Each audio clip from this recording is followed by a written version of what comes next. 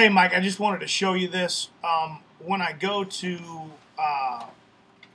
quote a post or anything like that, we just kind of stay locked in this mode of it's searching and searching and searching. I can get back here. I can't even edit.